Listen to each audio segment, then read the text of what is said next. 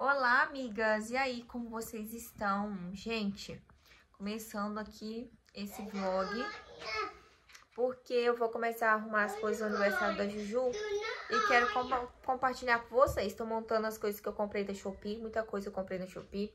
Também vou fazer os docinhos do aniversário dela. Aí tem a Larissa, que tá aqui em casa, que é uma mocinha, né? Não é nem criança, né? É juniores, nem adolescente. Tá com 11 anos. Eu chamei ela pra vir pra cá pra ficar com a Juju, pra poder me ajudar a entreter ela. E minha sogra e minha avó chegou aqui hoje também. Mas elas viajaram a noite inteira, estão muito cansadas. Então eu tenho que montar todas as lembrancinhas do aniversário da Juju. Tenho que fazer os docinhos, tenho que fazer o molho de cachorro quente que eu vou fazer no aniversário dela. Enfim, muita coisa. E fazer tudo isso hoje até amanhã. E aí eu vou compartilhando com vocês conforme for dando, tá, gente? Porque é muita coisa pra se fazer. E bora lá nesse vídeo com a gente. Gente, vou começar montando essas caixinhas aqui da Júlia. Eu já tinha até mostrado antes, né? Vou montar. Gente, a caixinha vem assim, toda desmontada. É só você seguir a linha. Eu tô usando a cola bastão. Deu uma cortadinha aí no vídeo, mas só juntar, colar extremidades e embaixo ela encaixa. Na hora eu não percebi, né, que tava cortando, mas fica bem bonitinha, bem simples, com a cola bastão mesmo. Você já consegue montar e aí você vai encaixando para poder formar a caixinha. Esse que eu peguei são várias formas diferentes. Tem de triângulozinho, tem uma que imita uma maletinha. São 4 de cada modelos. Tem um que imita a caixinha de leite e vem com esses lacinhos aí, super fofo. Esse lacinho, ele não parou com a cola bastão. Então eu peguei aquele tipo super bonder, sabe? E fui colando e aí deu super certo e fixou bem. Gente, já acabei de fazer esses negocinhos aqui, são essas caixinhas que eu comprei pra colocar em cima da mesa e coloquei marshmallow dentro. Olha que fofa que ficou essa aqui imitando caixa de leite e essa aqui imitando uma torre. Que bonitinho. Aí a minha vovó tá aqui. Chegou hoje, tá cansadinha, né, vovó? Tô cansada demais. Tá aqui em pé. Glória a Deus. Aqui eu tô fazendo um beijinho pro aniversário da Júlia. Esse negócio preto aqui é do próprio coco. Aí eu coloquei aqui uma lata de leite moça, uma de creme de leite e 100 gramas de coco ralado. Agora é só ir mexendo até dar o ponto, né? Como é leite moça e creme de leite, daí nem gasta manteiga. Gente, aqui o beijinho já tá pronto, ó. Eu desliguei o fogo pra me buscar, mas tá vendo que tá desgrudando da panela? E se você tombar, aí ele cai sozinho. É porque eu tô segurando o celular e filmando. Aí eu não consigo mostrar direito, mas é esse ponto aqui. Vai colocar ela na natação.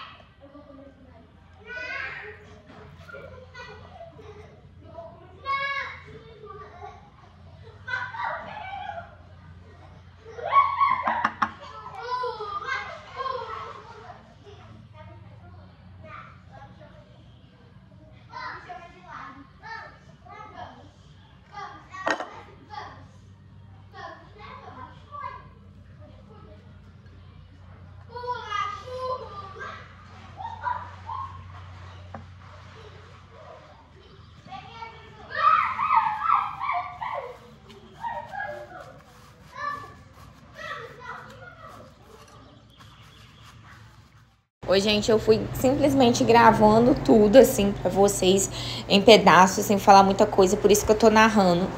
Mas aí eu sentei na mesa, que eu tava com muita pressa, gente. Isso tudo que eu tava fazendo era na véspera do aniversário da Júlia. A minha avó tava sentada na mesa, conversando com ela. E essa aí é uma caixinha que eu coloquei em cima da mesa do aniversário dela. E olha que lindo, gente, essa mini, muito linda, com esse laço de cetim. E assim, eu fui pegando as lembrancinhas, né, as coisas mais em conta que eu fui achando na Shopee. Eu pesquisei bastante pra achar, assim, o melhor preço, porque essas coisas de papelaria são caras. Como vocês verem aí, é super simples de montar. Daí depois o negocinho da mini já vem montado, é só você encaixar. E eu peguei aquelas balas de coco com papelzinho, sabe? Tipo papelzinho crepom que vende, super baratinho. Coloquei a balinha de coco dentro e coloquei em cima da mesa e assim ficou super bonitinho, ficou um charme e ficou muito linda a mesa. Também comprei aquelas toalhinhas, sabe, que você cola branca com rosinha, que eu coloquei em cima das mesas de plásticos pra ficar bem bonitinha. E em cima, esse cachepozinho aí ficou uma graça, eu super amei. E eu vou deixar o link de tudo, gente, pra vocês na descrição.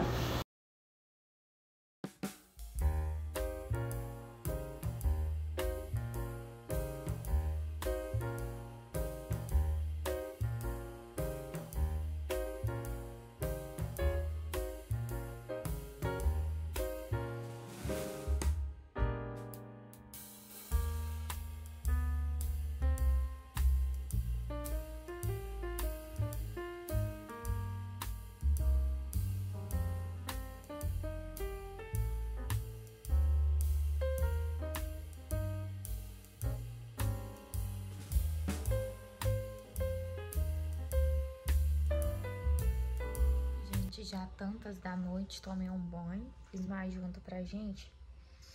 Tô eu aqui, vou mostrar pra vocês a caixinha que eu comprei pra poder colocar as lembrancinhas, né? A sacolinha de doce das crianças. Ó, gente, essa caixinha aqui que imita aquela caixinha de leite, sabe? Vai ser essa caixinha, já abri tudo, tá aqui. Comprei um adesivo. Júlia, 3 anos, mandei fazer tudo essas coisas na Shopee, gente. Aí eu vou colar, só não sei se eu vou colar em cima ou aqui na frente. Vou ver quando eu fechar a caixinha. Aí aqui, ó, eu já enrolei alguns beijinhos. E ali alguns beijinhos e aqui alguns de leitinho. Só foram esses docinhos que eu fiz. Eu tenho que fazer mais brigadeiro, mas o chocolate tá lá na cafeteria. Vou ter que ir lá buscar amanhã de manhã. Aí aqui são as caixinhas, aqui os negócios, os cachepôs, né? Aqui também tô colocando as balas já, ó, tá vendo? Só que eu tô colocando pouca bala, gente, porque eu comprei pouco papel, aí não vou comprar mais não. Já tem tanto doce nesse aniversário. Aí eu tô colocando um pouquinho de fundo falso, sabe? Coloco umas coisas pra dar volume e depois eu coloco as balinhas.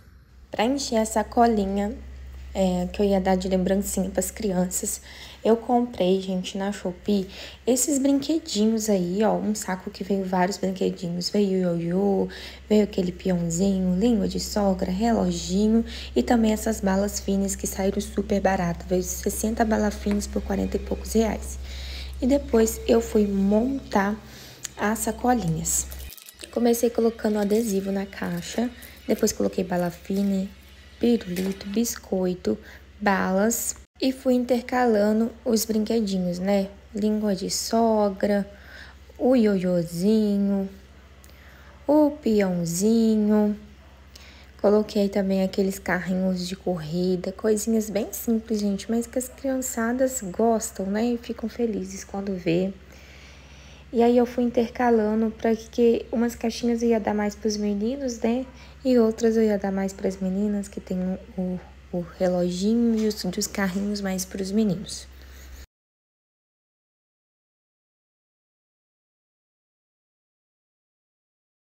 Gente, acabei de montar aqui, ó, a primeira sacolinha. Já montei tudo, na verdade, mas eu vou mostrando pra vocês. Eu tô intercalando aqui porque vem várias finis diferentes, tá vendo? Vem dessas aqui, vem dessas compridinhas. E tô intercalando também os brinquedinhos, tá vendo? Pegar um carrinho, um peãozinho, um ioiô. Então, tô intercalando, já tô indo fechando. Eu vou fazendo assim, eu não tô filmando pra vocês direto, gente, porque eu tô aproveitando pra assistir MasterChef enquanto eu faço isso aqui, sabe? Mas tá ficando assim, eu vou fechar todas essas. Gente, já coloquei aqui todas as lembrancinhas. Não terminei porque faltou pipoca, amanhã eu vou ter que comprar mais pra colocar pra terminar de fechar. Aí, deixa eu mostrar pra vocês aqui que eu comprei esse negócio aqui de pasta americana, né?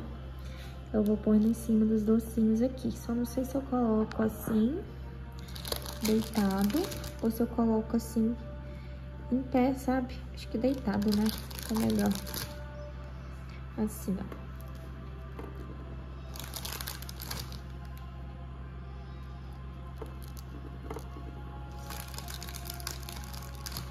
Tem senso, ó. Então, vou preferir colocar no brigadeiro branco, que daí vai aparecer mais, sabe? Do que no brigadeiro tradicional. Olha aqui, gente, que gracinha que ficou em cima do ninho, essas carinhas da Minnie. Ficou muito fofo. Agora eu deixei um pouco aqui o brigadeiro que só tem 100, sabe? Então, pra mim, diversificando, né? Gente, outro dia eu tava numa correria tão grande que eu não consegui nem mostrar pra vocês. Fui pro salão, né, mais cedo.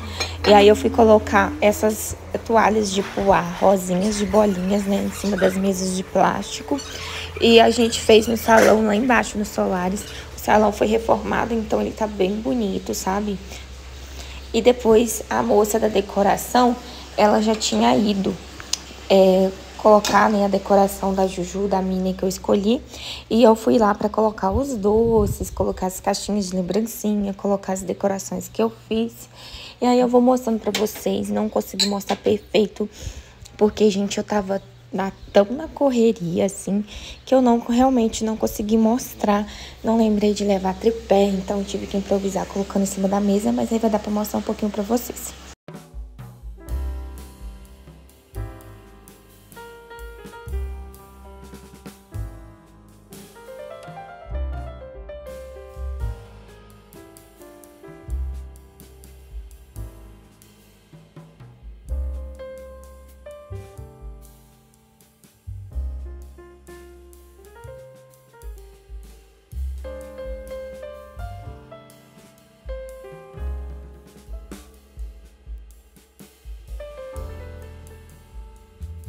Gente, finalizamos aqui de colocar as coisas, ficou assim, ficou bem bonitinho, tá vendo? Daí aqui estão as mesas, coloquei esse cachepô aqui, tudo coisa que eu comprei na Shopee, né, gente? Em cima. Só que essas mesas aqui tá bagunçado, que na hora eu vou lá em casa agora buscar o resto das coisas, me arrumar e já vou descer, que eu vou abrir a porta e vou colocar um pouco de mesa aqui fora, tá vendo? Aí vai ficar mais tranquilo, porque ali no fundo vai um pula-pula. E é isso. Minnie! Ei, é a Minnie!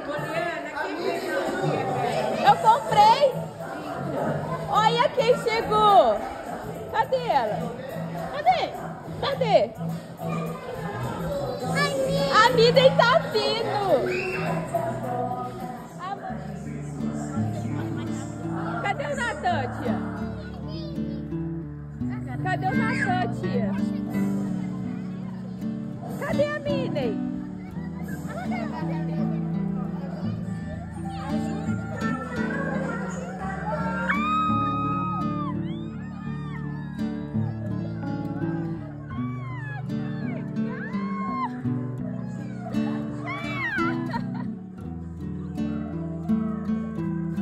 Dança com ela, Juju!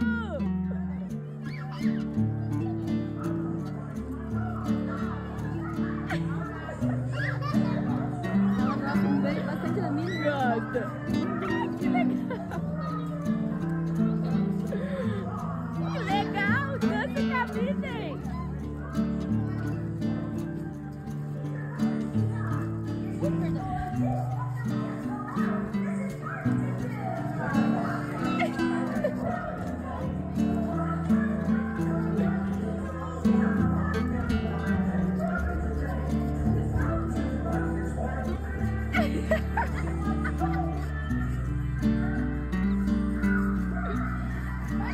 Dança, Juju, com a Minnie! Olha, querida, imitar a Minnie!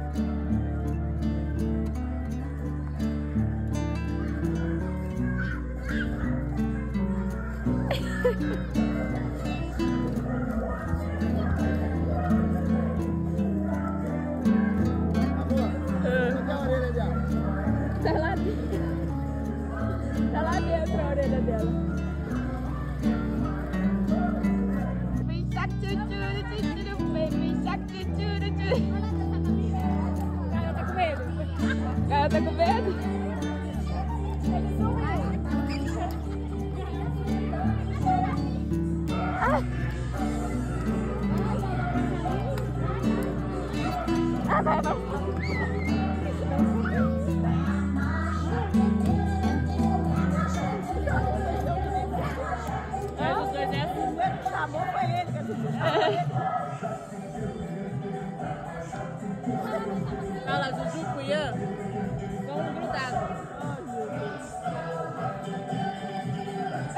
Desvira-lo, tira. Você quer trazer ela pra dentro, amor, aqui, ó. Sai daí da rua. Mas acho que tá muito calor. É, o som tá aqui dentro, vem pra dentro, chama ela. Deixa eu falar, cadê a moça da Ledra?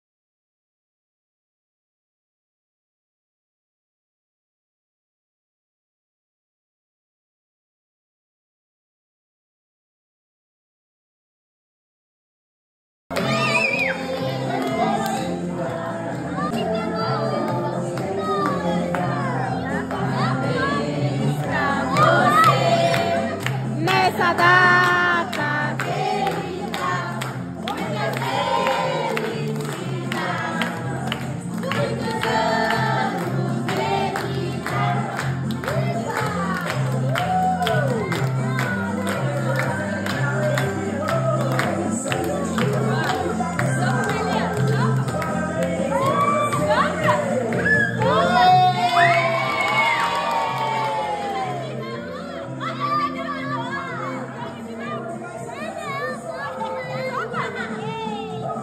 Amigas, vim finalizar esse vídeo pra vocês. Tô aqui editando pra postar hoje ainda. E acabei de acordar, gente, então vocês não reparam a minha cara. Mas aí foi o aniversário da Juju no sábado, né? E foi muito gostoso, ela amou, principalmente a parte da Minnie, porque ela é apaixonada pela Minnie. Essa Minnie, gente, é de uma empresa que tem vários personagens que fica aqui em Tatuí, sabe? Bem do lado de Boituva. E assim, ela queria muito a Minnie, então a gente acabou contratando a Minnie pra vir. Foi muito legal, assim.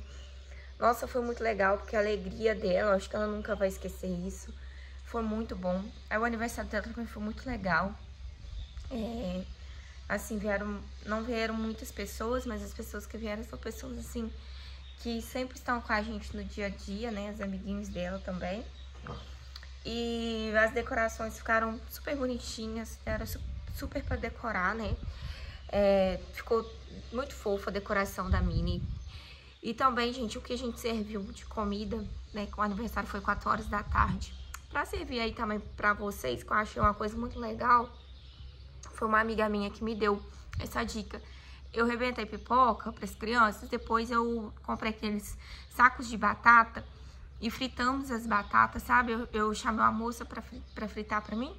Aí eu tenho a fritadeira elétrica, mas dá pra fritar no óleo também, né? Se não for muita gente. Aí fritamos batata, as crianças amaram as batatinhas fritas, sabe?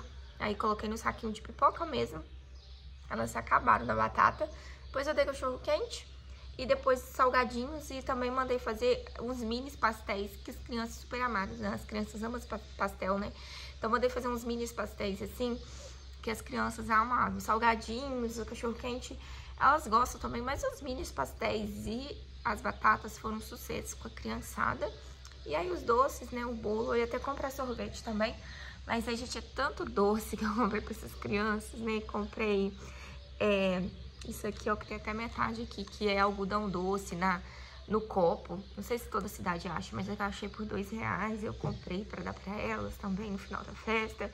Mais os doces que tinha, mais bala, mais pirulito que eu comprei e fui entregando para elas sortidos. Então tinha muito doce, sabe? E é isso, gente. Espero que vocês tenham gostado.